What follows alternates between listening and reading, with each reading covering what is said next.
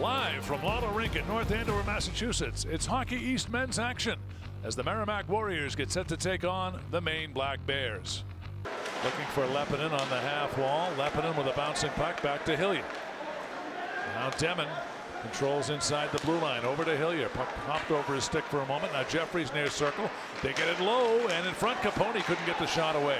Now they get it in the slot. Score! Capone, for the second night in a row, scores the game's first goal. It's a power play marker for Merrimack at 8:37. 1-0 Merrimack. It's just, you know, you've got teams that, for whatever reason, they get into league play, and it's a battle all night. Now BU scored twice within 10 seconds during that game. Here's a quick shot right on Borgil. He makes the save. That was a great chance by Jacob Sirota, by the way. Puck worked in wide of the Merrimack net. Warriors able to send it around, and it's Renwick in low for Maine. He'll send it back to the point. Antonacci rolls it toward the goal. They get a stick on it right to the goal. Score!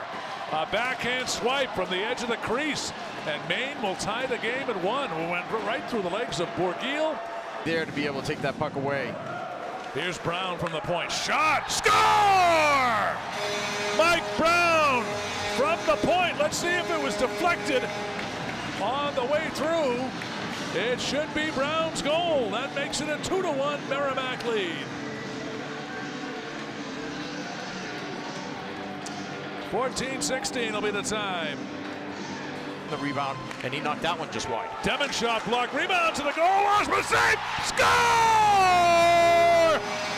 Matt Capone with his second of the period, second of the game, and third overall on the weekend. Merrimack cashes in on the power play. It's 3-1. What a weekend for Matt Capone.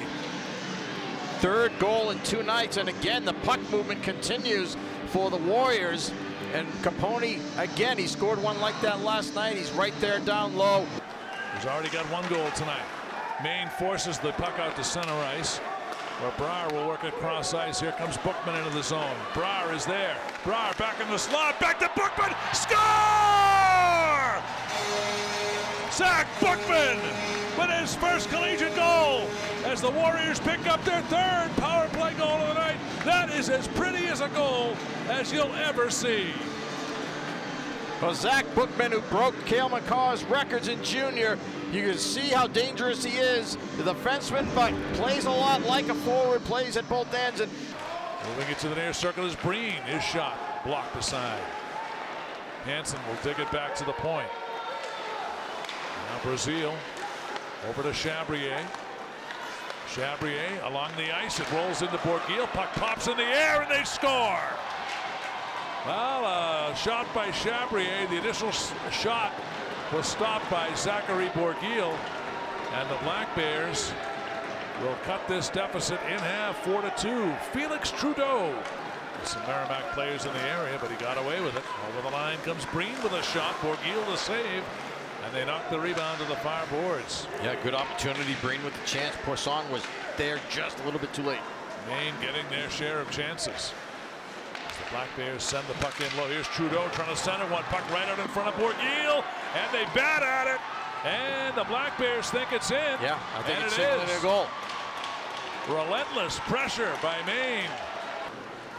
Heavy battling going on. Puck comes to the near wall. And the Warriors get possession of it. It comes over to Brar. Brar hits the blue line. Brar shooting, score! Ben Brar into the empty net. And that will seal it for Merrimack. You know, it's an insult to say that that's enough, because it certainly isn't for this Maine team. They want to win these games. All right, Liebel pushes it to the goal. A backhander saved by Osman as the buzzer sounds. And Merrimack, for the 2nd consecutive weekend, sweep their Hockey East opponent as the Warriors defeat the Maine Black Bears by a score of 5-3. Mike, it wasn't easy. We didn't think it would be. Maine carried the play in the 3rd, but the Warriors come away with the win.